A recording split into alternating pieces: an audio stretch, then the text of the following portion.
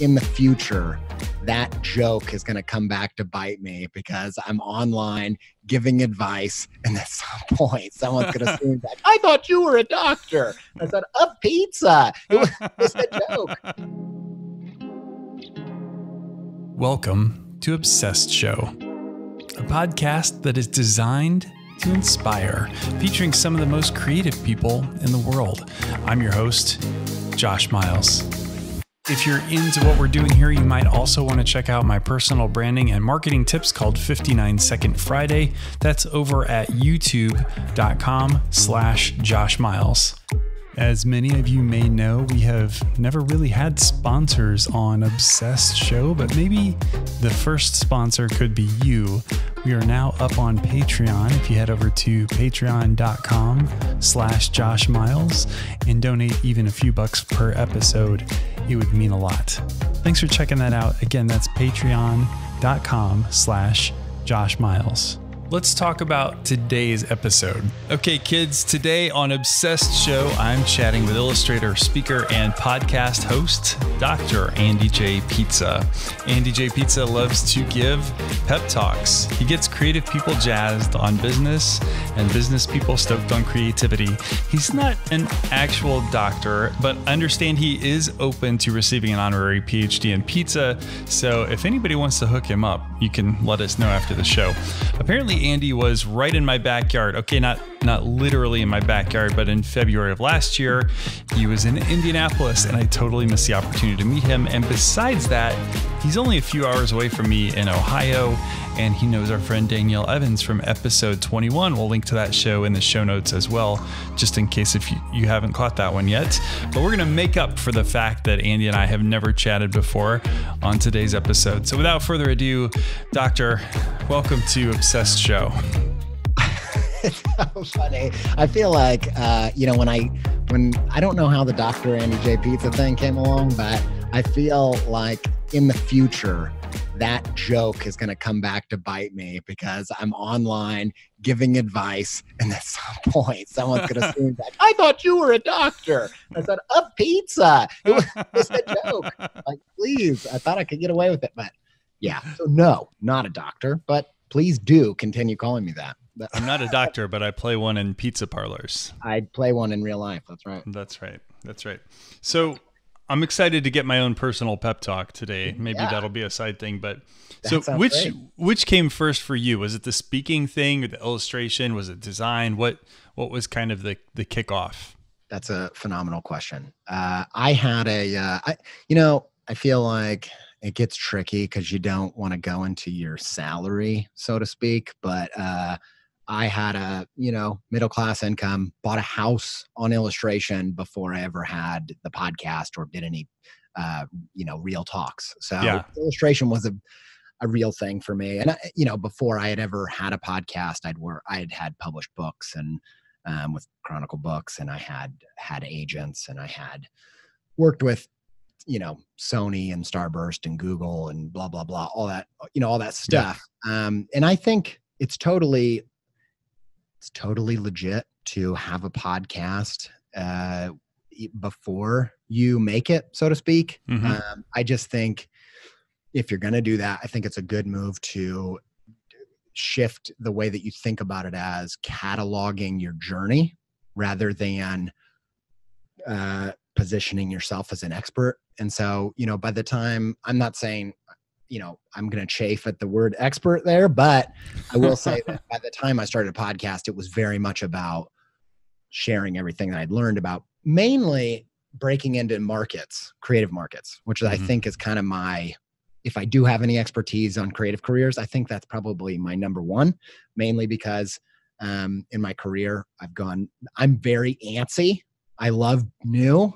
And so that's kind of been a thing. I think of myself as like a creative career market heist expert of like how do you break into this thing and strategically. So, when I wanted to do advertising illustration, I broke into that and, did work for clients like Google and Amazon, all that crap. And then I wanted to do editorial and broke into that in a major way and worked with some great clients, and then kids books and gig posters and podcasts and public speaking circuit, all that stuff. So, and I don't say any of that to, I started this totally wrong.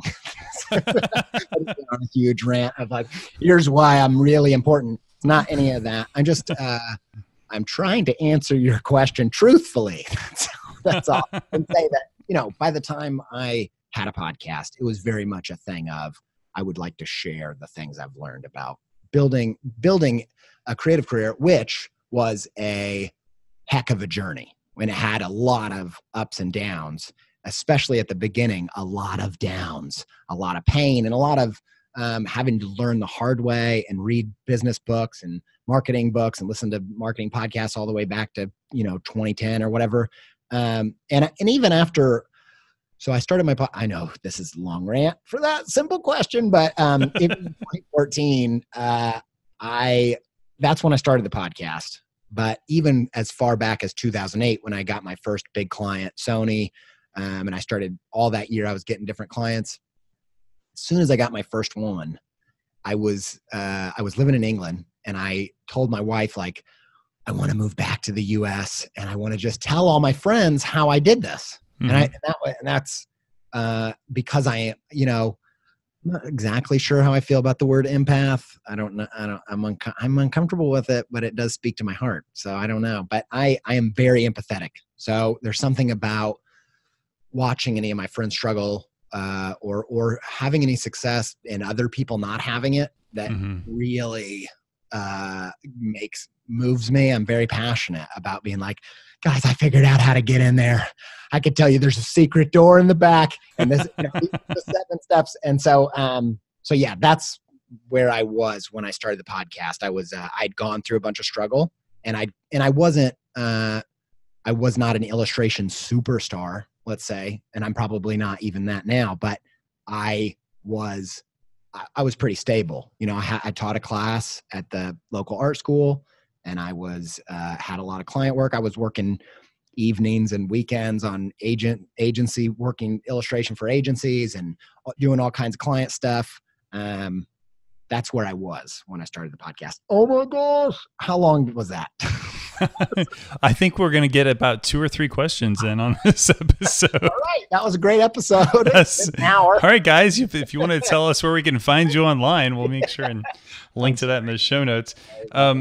No, I want to take it a little bit further back, though. Let's talk a little bit about sort of behind the journey. Much like you're not a doctor, I'm not actually a therapist, but this could feel a little bit like therapy at times. Hey, it's cheaper. Yeah, what's the story behind the PEP, or tell us about your design origin story and how kind of the PEP element worked into it. Yeah, that's a really good question, and like I said, I am very empathetic, and I don't mean that sometimes actually just to self-deprecate a little bit because I'm getting too proud of myself or something. Indiana boys, we're not comfortable with that, I'm sure. Yeah, knock yourself down a couple notches there, doctor. I gotta knock myself down. Sometimes I can feel people's pain so much that I block other people out, and I have a hard time reading the news, and I will try to just hide in my own little happy place. So, that empathy is sometimes a curse, and actually makes me a bad person in some ways. So it's, I'm not saying that's just a natural thing for me.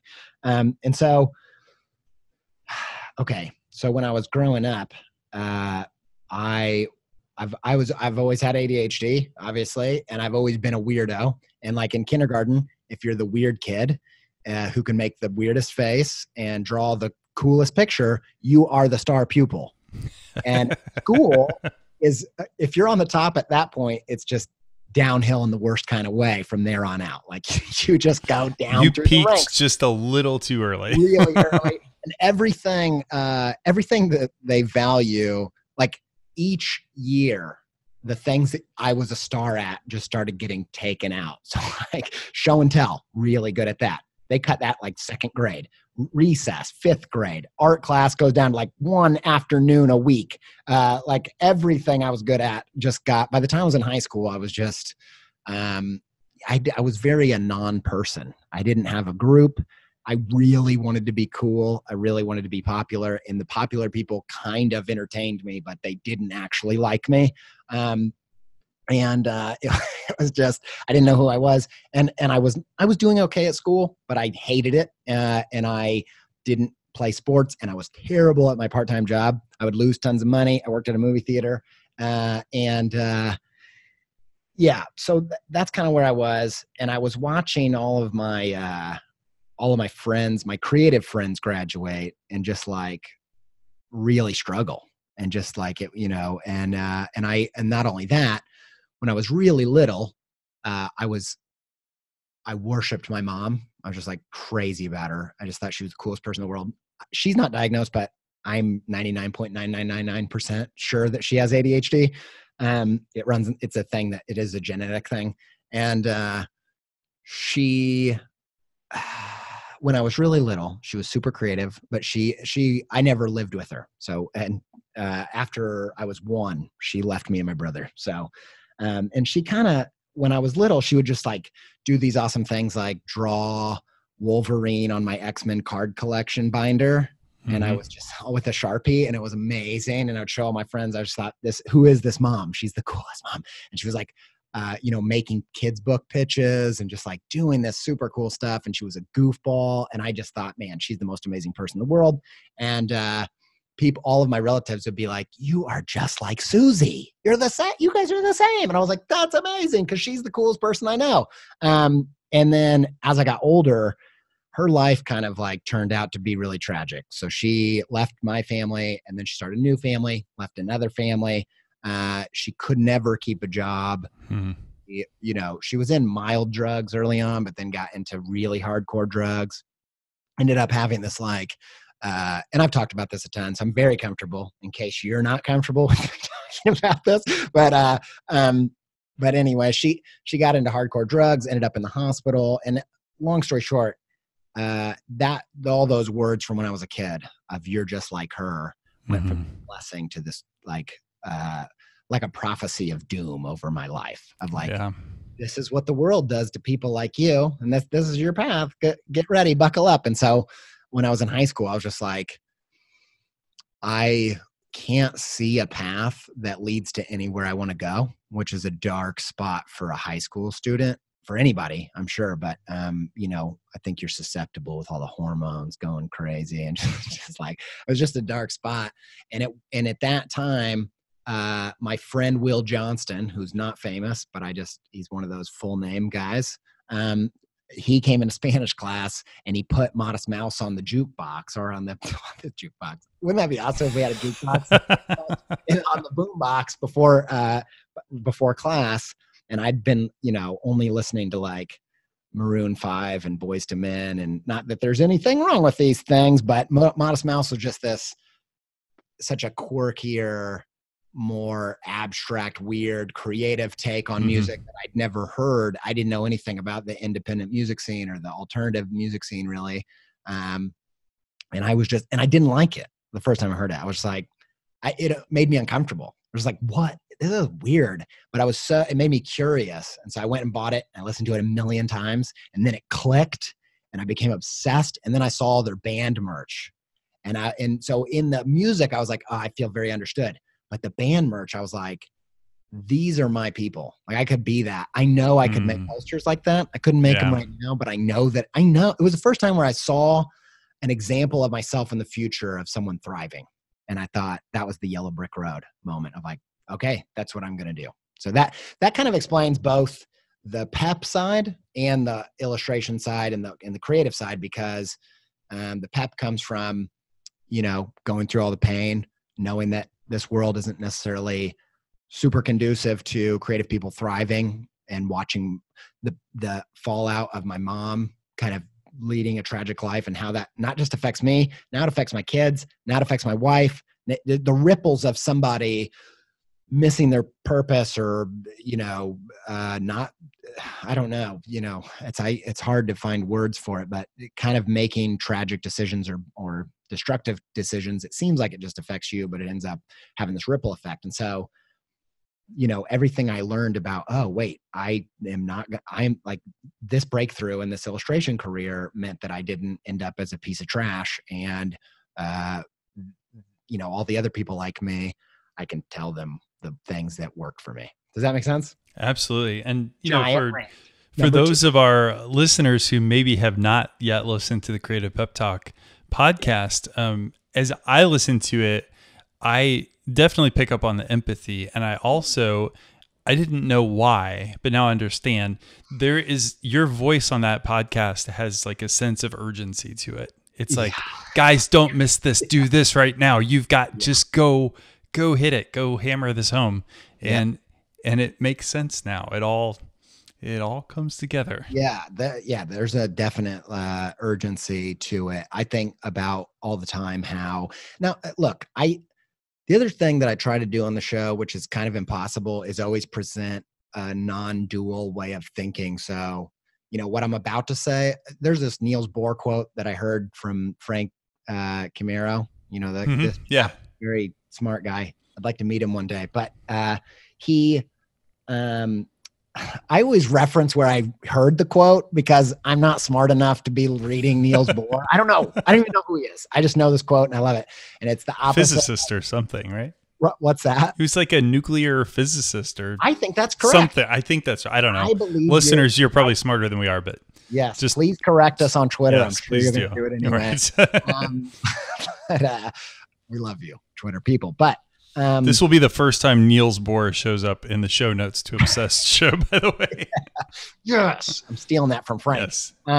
The quote is, the opposite of a profound truth might be another profound truth. Like that's the esoteric nature of truth. Mm-hmm. When you get to the big picture, things are not black and white. It's a non-dual way of thinking. So it's a both and way of thinking. So, so what I'm about to say, I preface it with that because the opposite of it is powerful too. But I still believe that in your body is the strongest, most complex tool in the known universe. That's not just an inspirational Instagram post. That's actually true. We literally can't find anything more powerful than the thing that's in here, right? Yeah. So to me, it's kind of like, that's just like the greatest gift.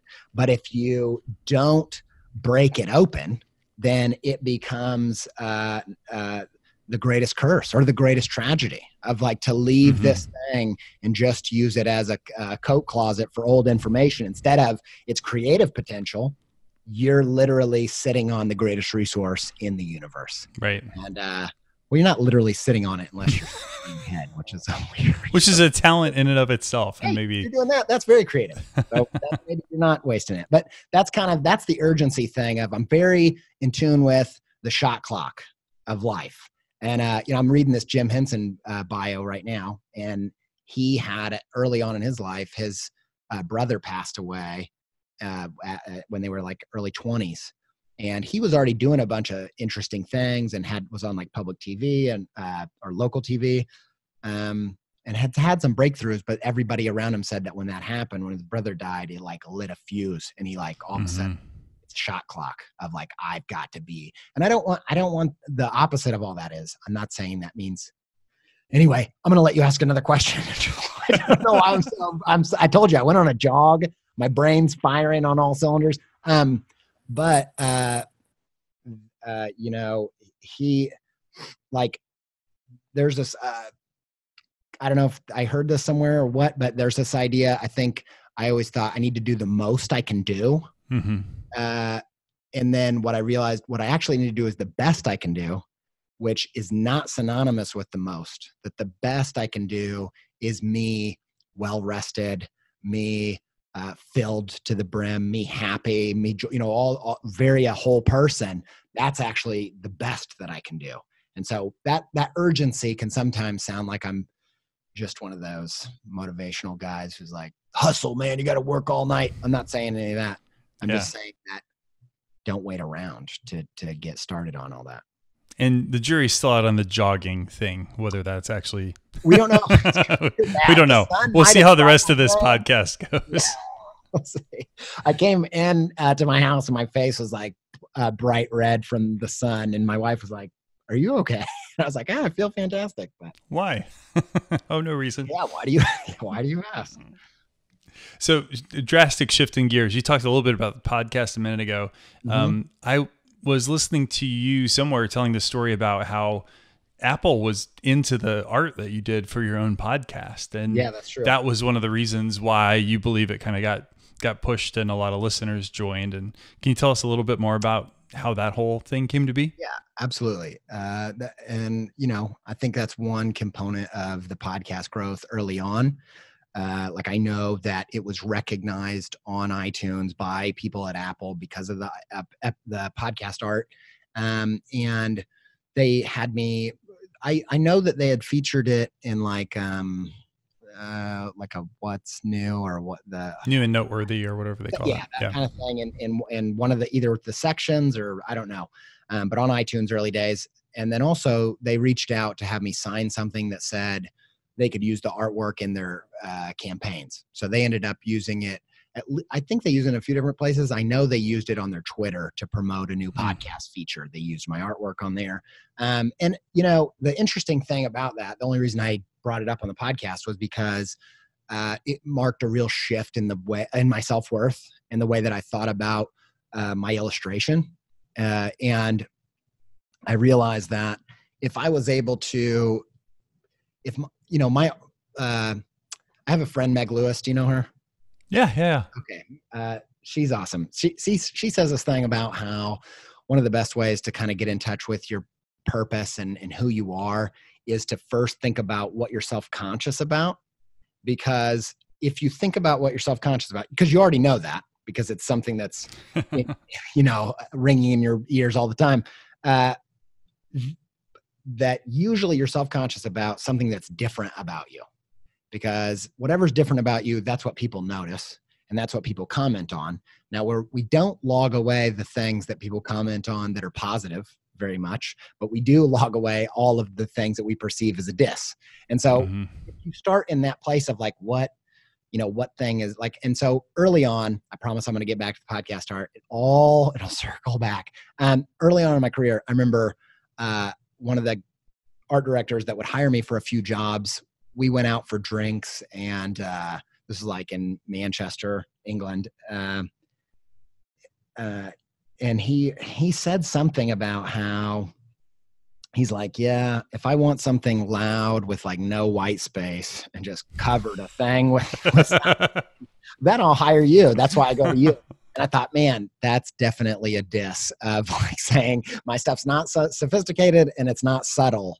And so, I always kind of took that as this weakness, when in fact, if you flip it on its head, it can be a strength. So not being subtle, the opposite of that is loud. It's really loud. Guess who likes that? Advertising clients. They want loud. The reason they're hiring you, the value that they're seeking, especially if they're commissioning stuff online, is getting people's attention. And so when I realized that through the thousands and thousands of podcasts, that my illustration actually had very clear monetary value for me, and I realized how important that would be for clients, it made me instantly higher my rates, because I was like, not only is it worth something, but I can use the power of my illustration for my own businesses and get the full payout. So if you're not willing to pay me in a value-based pricing sort of way, then I'm not going to sell my illustration to you. Does that make sense? Yeah, totally. And I think that relates to so many things, even for our end clients, is that the more and more niche, or niche, if you must, with your pinky out, the more, if you're holding a beverage, pinky's out for niche. Well, I've got a nice little coffee. There, yeah, you can totally pull it. Niche podcast. Very, very niche. But the more you can dial in that audience very specifically, the more you can charge, because that's exactly who needs your thing that only you can do. So I think 100%. That's a great encouragement. Not only that, I think about this all the time. First of all, when my podcast was very niche down to the illustration crowd, the first year and a half, although the numbers weren't huge, I had a megaphone to that community. And so there were clients that want to sell to illustration or want to sell to illustrators that would sponsor my podcast, even though it wasn't a big enough podcast to get other kinds of sponsors. Mm-hmm. So there's all kinds of value in niching down. And not only that, I think it's interesting if you go into the diffusion of innovation, how ideas spread. I like to mix the concepts of Kevin Kelly with 1,000 True Fans with diffusion of innovation of like, Kevin Kelly's kind of selling. Are you familiar with 1,000 True Fans? Yeah. Mm-hmm. I'm guessing your audience is probably pretty privy to that concept, which is just basically if you have 1,000 true fans, and if they're true fans, they'll buy $100 worth of stuff from you every year. That's $100,000. Nobody's too good for that as a base salary or as a salary. Anyway, what I was going to say was Kevin Kelly sells that as the end. When if you plug that into the diffusion of innovation, it's actually the means of how to spread something. So, being an innovator and having a really tight, crazy, passionate group of early adopters, that's not the end of a process. If you're niching down and really connecting with those people, that's the birth of a movement. Right. Absolutely. So anyway, I'm just riffing on stuff. Told you, tangents. Man, galore. I love it. I think that's, to your point, when you do have 1,000, whatever, you've got 1,000 people who are part of your thing. That's when that movement's ready to blow up. 20 true fans, my mom and her best friend and her neighbor, that's not enough. That's enough to maybe feel good. Depends who your mom is. Yeah, that's right. You know what I mean? If you're Michelle Obama's kids, you're fine. That's right. That's all you need. She comes with her own 1,000 true fans, I think. That's true. Maybe a few more. Probably. So, yeah. So wasn't your first book, right? But the podcast birthed its own little baby book. Tell us a little bit about pitch us on the book itself. To the Creative Pep Talk book that I did with Chronicle, or the one that I published. Okay. So the Chronicle book. So weirdly enough,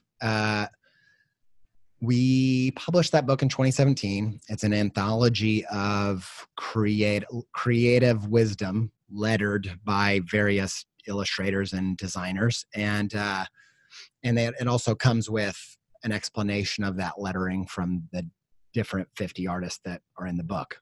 And, I think that I really love that book. I like it mainly because I think it's a good resource for kind of opening randomly and just getting the synchronicity of the day. I love stuff like that. I'm kind of a sucker for anything like that. So that's what I like about the book. You can just kind of open it and see what hits you that day. And maybe it's relevant to you in a universal cosmic way, maybe not. And then the other thing that's interesting about that book is that the story as it's seen, the obvious story from that book is not actually true. So that book did not come from the podcast. And had I sold that book after I had the podcast, I would have made it a totally different book. So that book was sold the spring before I had started the podcast. Oh, interesting. And the interesting thing about that is, because I'd worked with Chronicle on several other projects, and I'd pitched them a bunch of books, and the interesting thing about that to me is I'm really interested in this idea of what I call the coffee in the cup. So the coffee is the essence. That's like the stuff that matters the most. It's the creative stuff. It's the juicy bit. It's all the killer, not filler stuff, It's the stuff as creatives that we think, we know this is the secret sauce. This is the creativity, right? Whatever the thing that moves the needle on the creative stuff. And the cup is like the container that you put the coffee in, which everyone knows what a cup is. But thank you, doctor. Thank you for sharing that.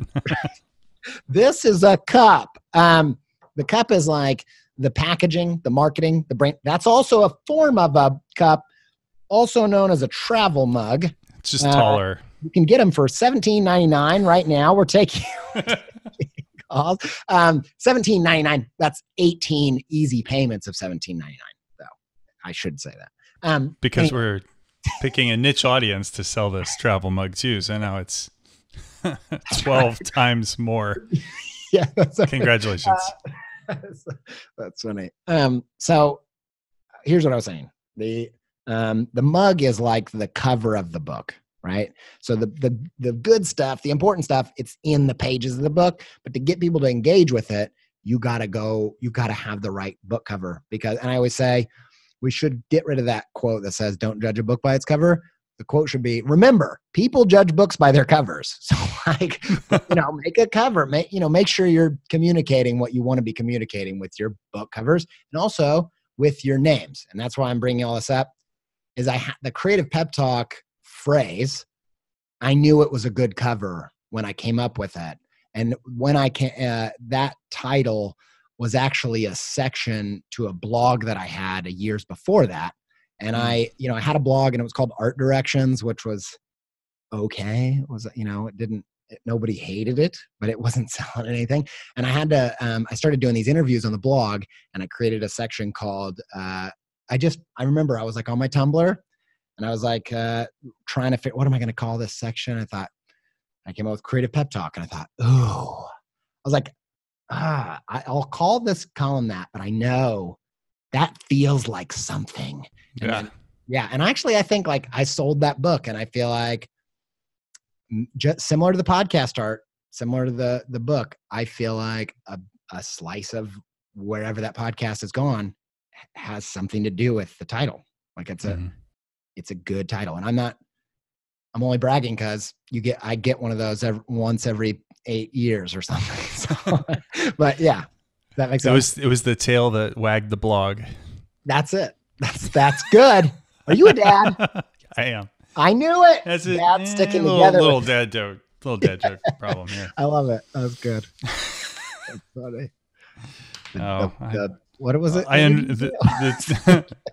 You said the tail that wags the blog. Tail that wags the blog. That's it. You're not wrong. And it wagged the book, and then it wagged the podcast. So yes. So another major shift before we get completely mired in puns.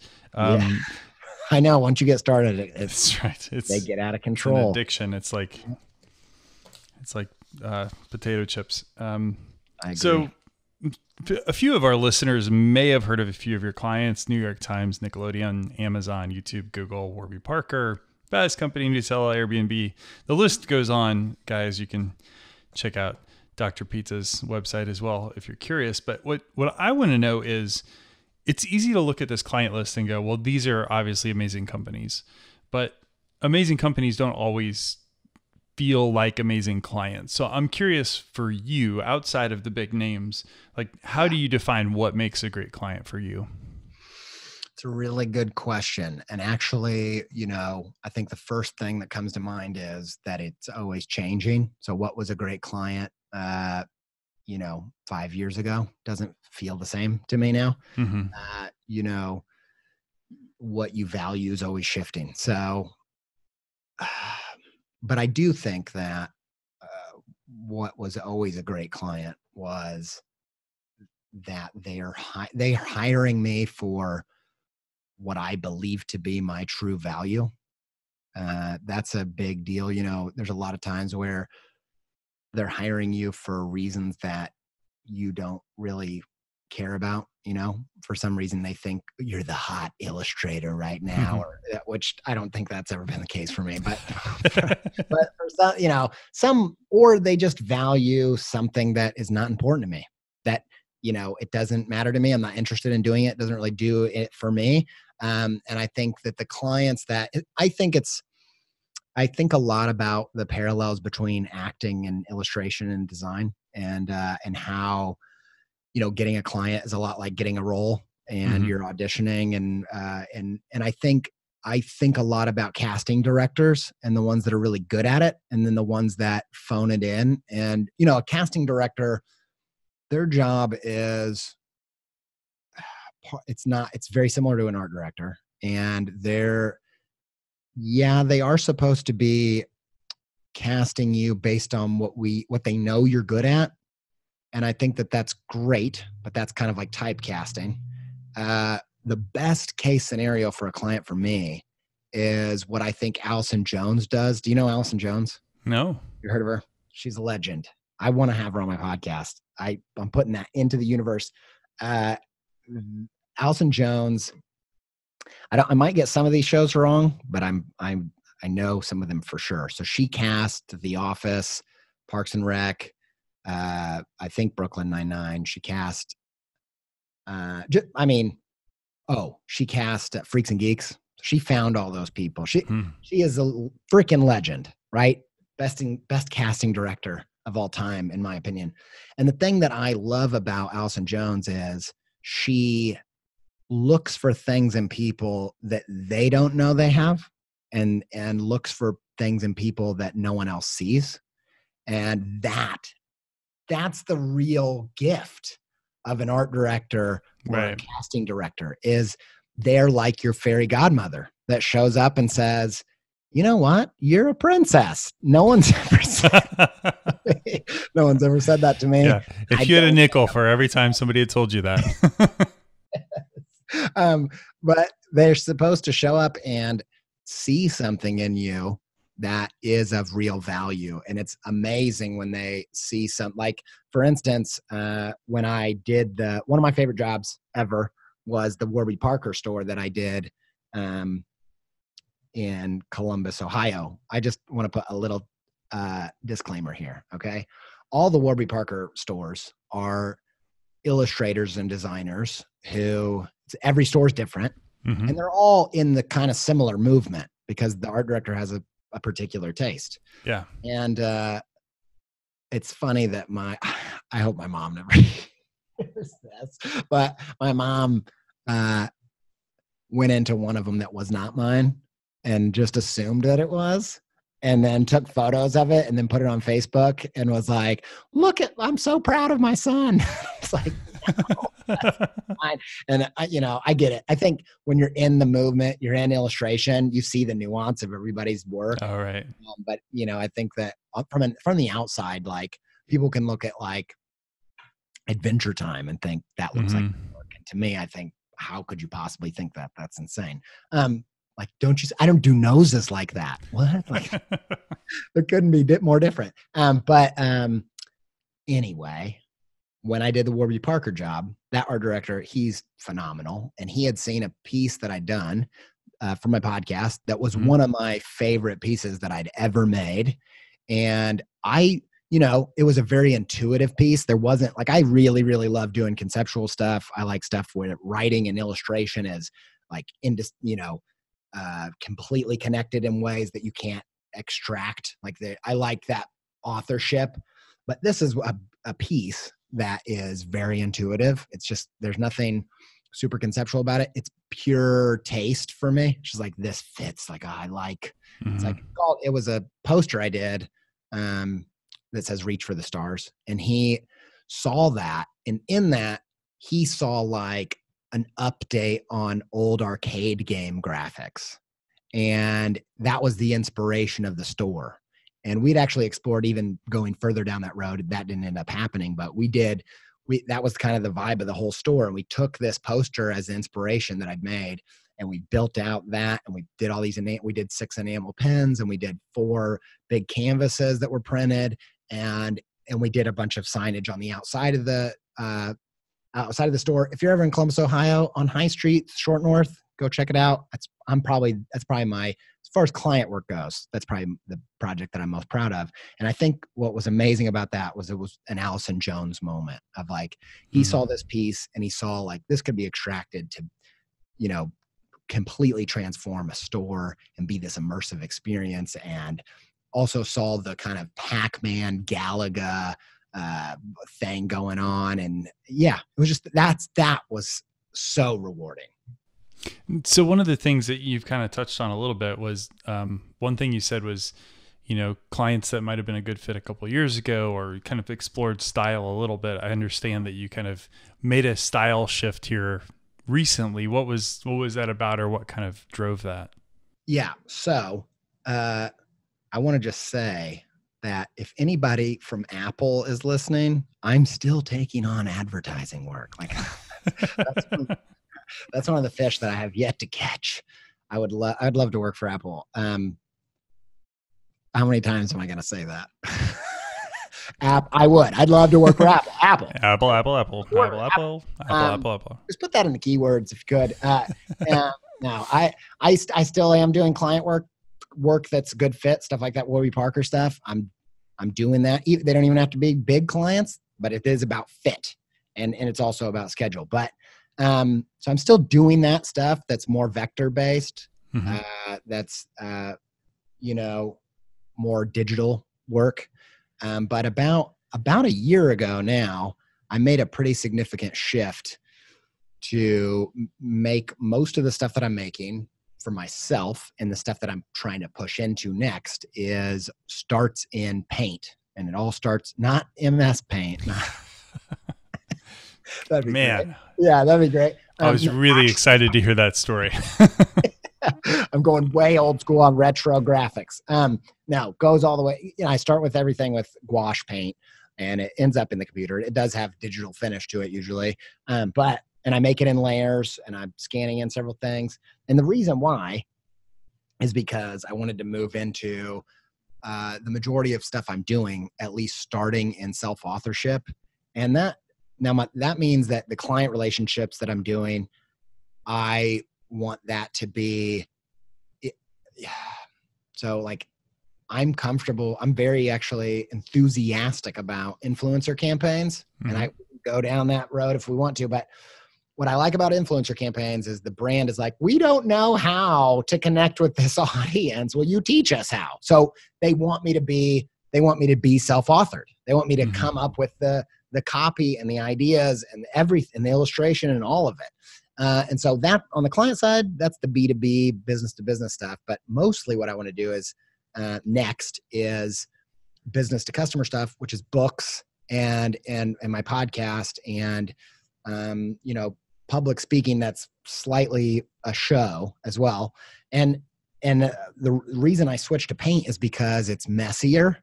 And if you've listened to this episode alone, I'm a messy person. I make mistakes. I'm all over the place, but it's all I've got. If there's anything good about the stuff that I've got, it's very tangled in the chaos. And so that's the thing. It's very pizza. It's it's like a sloppy pizza. It's like Giordano's. You should get some sponsorship. Right, exactly. I love Giordano's. Giordano's? I do. Yeah. I eat it one time a year on my birthday, July 20th. It's coming up. I'm going to order Giordano's. It's going to be fattening and delicious. But anyway, the paint stuff, it came from over the past couple of years. I was, so all of the episode art, I make artwork for each episode. And before about a year ago, everything I was making, the strategy behind it was kind of serving two masters. So it was like podcast art, but it's mostly a menu for potential advertising clients. So it's just like, it was a very strategic move. It started to get like aggravated by it not serving the purpose that it needed to for the podcast primarily. So like I knew I could make stuff that felt more like the podcast and was better artwork at promoting the episode and better at working on Instagram for my actual audience. And not only that, I started making pitches for books around Creative Pep Talk, other books in that vein. And they were self-authored and they were going to be fully illustrated. And everything I would make in that digital style did not feel like the podcast. And it was driving me nuts. I've made so many book pitches. You don't even want to know. Like I've written full books like plenty of times. And every time I would make this artwork, I was just like, it doesn't feel like me. It doesn't feel like me. It doesn't feel like the show. Yeah. It doesn't feel like me talking. And so I just explored for the past couple of years. I've been exploring that. And then I kind of hit a breaking point about a year ago. It started to come together. And this analog stuff that's mixed with the digital, it just started working. And that is me risking a shift to part of my business in stuff that works a lot more for books, a lot more for promoting the show, a lot more for Instagram, giving priority to the next season to that stuff, and editorial too. I still think it just, that stuff's not going to be on a billboard because you can't scale it. So, yeah. So one of the things that I was curious about is I know a lot of illustrators work with reps and some illustrators kind of go it alone. What's your approach been, and what works best for you? I've had a few different reps over the past decade, a little over a decade. I've had probably 4 or 5 reps for different reasons. They weren't all doing the same thing. Right now, my agent is Ryan Appleton, and I also have book agents. But it took me a long time to get to this particular place where I'm really genuinely stoked about my relationship to the agent. And I think the reason why is because I think our industries have dramatically changed over the past 15 years. I mean, that's not news to anybody. Like, everybody knows with the internet, it changed everything. And it used to be, obviously, that like if you were an illustrator and you wanted to get jobs, you pretty much had to rely on an agent to go sell your work, and they had the connections, and it was kind of the only way to do it, only way to survive. And I think nowadays, the purpose of an agent has very little to do with acquiring new work. Like, I think you're way better equipped to acquire work on your own and have your own marketing plan and your own personal projects and go that alone, because I think it comes from your voice. And I think just the way that everything's worked out, I think that's the main function. It's not the main function of agents anymore. So I always recommend, get the engine going, get it to where you can't handle the negotiations anymore. You can't handle the workload. You need someone to help you manage the project. You need someone to help you negotiate. You need, they become kind of an extension of your business, and I think for me, it's like, I don't need a full-time person working with me at this stage, but I could use another member of my team working in areas that I'm not very good at anyway. And so at this stage, I'm in a place where I'm super happy to have that. But early on, there wasn't really any good. All of my agents weren't really, they were taking a cut, but it wasn't serving a purpose, because it was the value they were providing were things I could have done, because I could manage the amount of projects that were coming in, and the deals I was doing were small enough where it just wasn't worthwhile. So does that make sense? Yeah, absolutely. Okay. So maybe give us a rundown. I'm sure it varies greatly, but sort of generalize for us how you spend your week. How much of your time is administrative versus illustration versus time you commit to the podcast, and how frequently you publish and all that good stuff. Yeah. So that changes. That changes every year. And that's by design, because like I said, I'm ADHD and I get bored, and I like everything changing all the time. And I like spending my energy in different ways. But right now it looks like I'm probably working 2 days on the podcast a week. And that's pretty new. That probably only has been true for about a year. Before that, I was probably spending an afternoon or like maybe a full day a week. Now I'm probably spending more time focused on that. I'm not doing that much administration stuff. I'm doing a lot less than I've ever done, mostly thanks to my agent. He helps me with my email, especially. I'm terrible at email, so that's a really good thing to collaborate on. And so I would say, but I do some of it. That's probably like an hour a day. I'm doing that kind of thing. But I would say now, because part of the reason I could take that risk to shift my style was because the podcast got to a place where I could turn down jobs. I could take on riskier opportunities, which I think books are kind of like, venture capitalist will invest in 10 companies and they only need one to win. I think books are kind of like that. Books are totally that way. Yeah. So for me, shifting to books is really a risky thing. It's just like, I don't know which of these will hit in any way. But the 2019 has been mostly me being very selective about projects.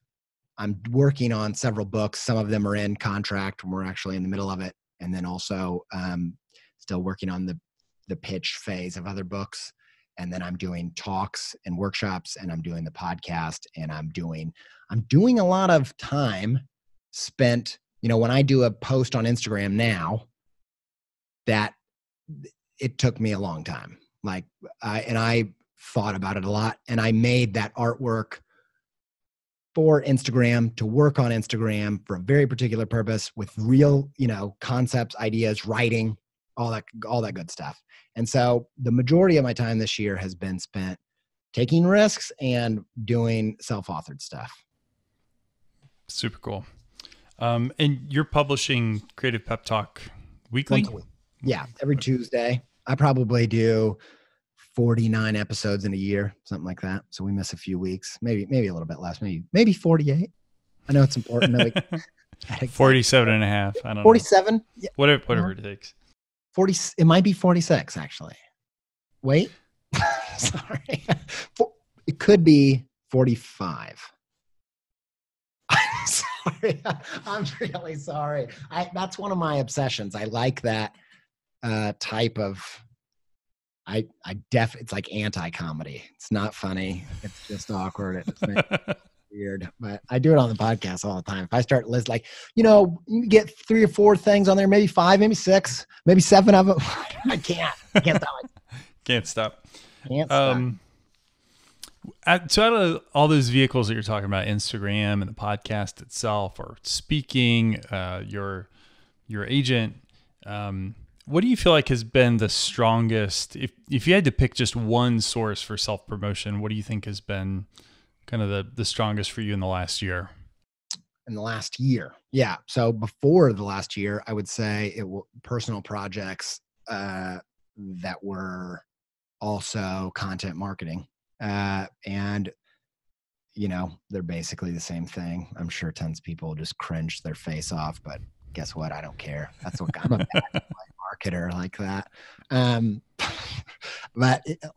Yeah. So before, and side projects still work, still believe in it. You need to be doing that self-initiated stuff, not even just for marketing, but for a million other reasons. But, I think if you have your ear to the ground in the marketing world, that the hot new stuff is influencer marketing. And I take that really seriously. I think about it.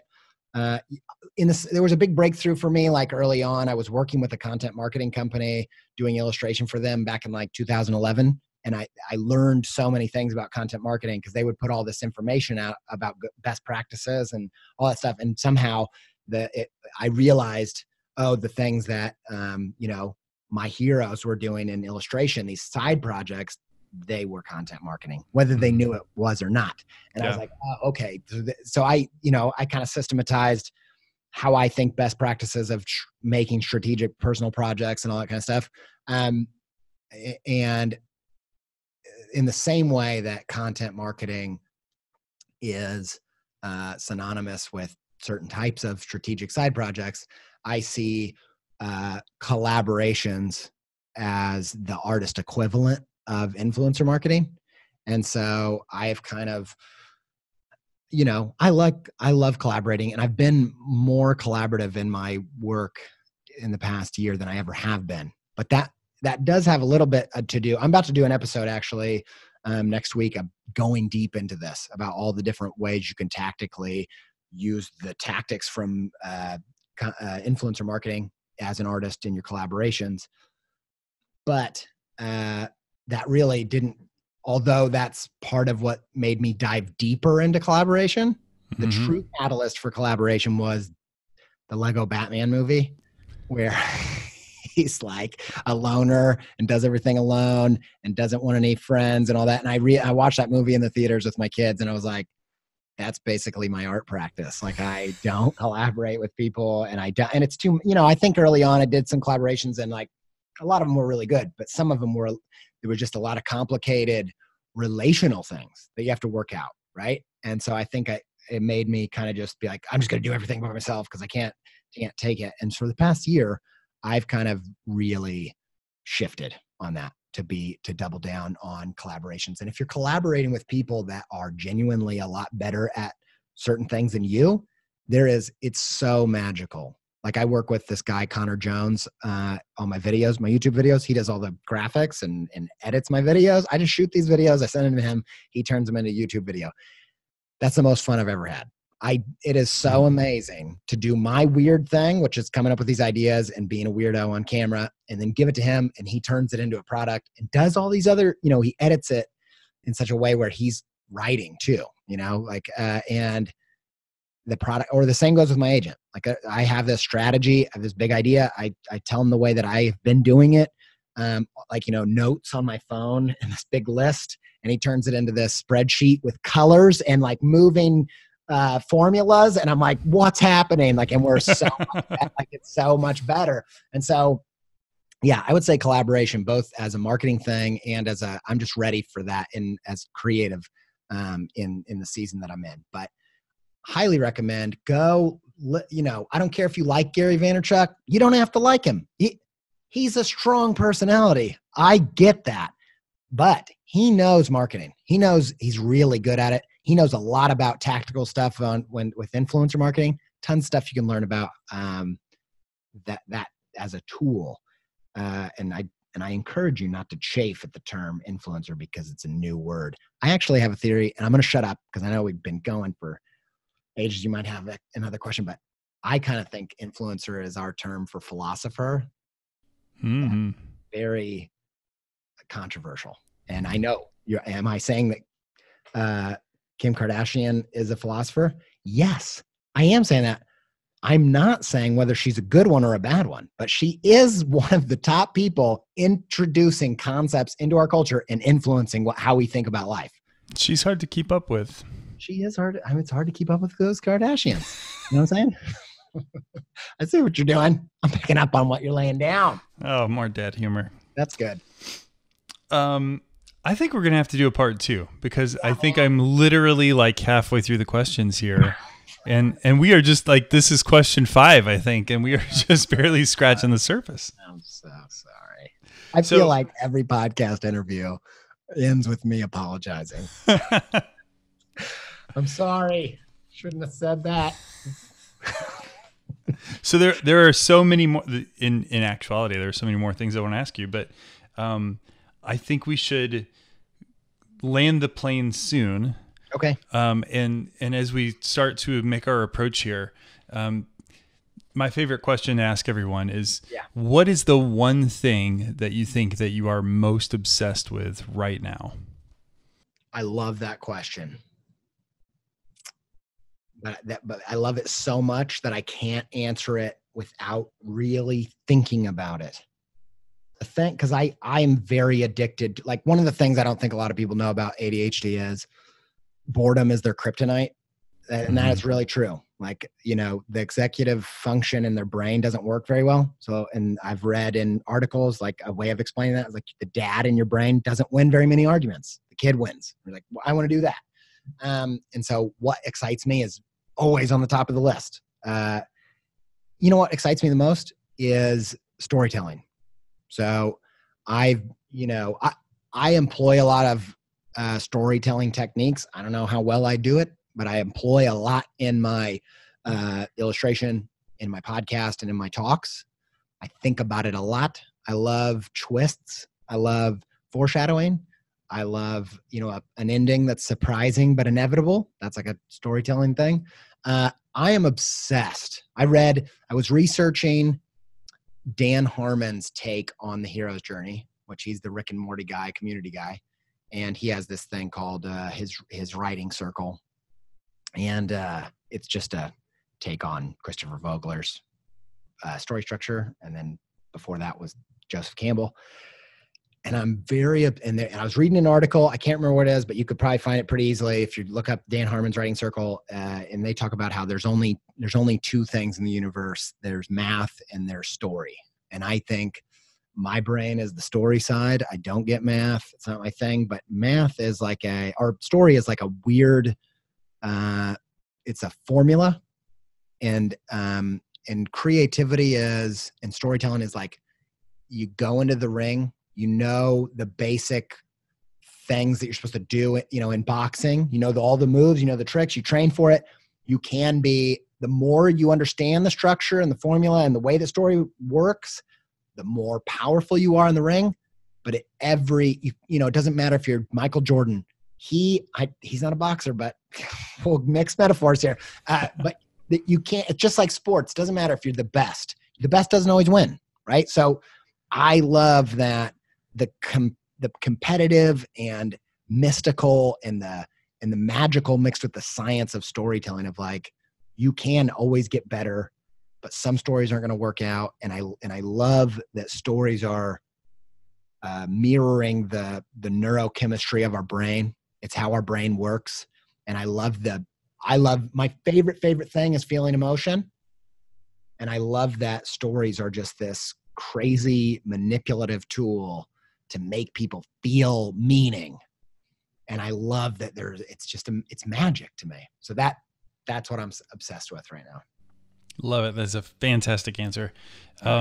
So definitely let's sign us up for episode number 2 so we can continue. Great questions. In the meantime, tell us where all of our listeners can connect with you online, track down Creative Pep Talk, the books, Sure. So I'm at Andy J Pizza on Twitter and Instagram. Those are my main hubs. I'm mostly on Instagram. That's my favorite place to play online. And you can find Creative Pep Talk on all the podcast distributors, but I really like Apple. I like Apple Podcasts, and they're coming out with a new app. So stay tuned on there. But it's on Spotify and all over the place. Search Creative Pep Talk. It'll come up. Awesome. Well, Dr. Pizza, it was a pleasure chatting with you today. I hope so.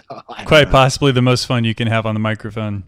I love doing this. This was so fun, and your questions made it so easy. Thank you for having me. Thanks to all these people who are listening, and I can't wait to do round 2. Well, thank you, and thank you for being obsessed with design. Okay, kids, that is show number 124, officially in the books. For all of today's show notes, head over to obsessedshow.com. As we expand our topics here at Obsessed Show, please tweet at Obsessed Show and let me know who else you think we should talk to. And for those of you who are still listening, you are the obsessed of the obsessed. And if you'd like to support what's going on here at Obsessed Show, I would love it if you would check out patreon.com/Josh Miles and see if you'd like to kick in a few bucks an episode. It would mean a ton to me, and thank you from the bottom of my heart. You can get all of today's show notes on our website, still at obsessedshow.com. And if you haven't already while you're there, add your email address to our newsletter. I'll update you on some of my favorite new episodes and some cool things I find in my daily obsessions. Of course, all the links are over at obsessedshow.com to all the places you can find this show: iTunes, Stitcher, iHeartRadio, SoundCloud, Google Play, and Spotify. So no matter where you find your podcasts, chances are you can listen to Obsessed Show from there. Just head over to obsessedshow.com. The Obsessed Show developed a healthy appetite for the occasional slice of pizza at Miles Herndon, a branding agency in beautiful downtown Indianapolis. Visit milesherndon.com to learn more. Thanks for listening. We'll see you next time.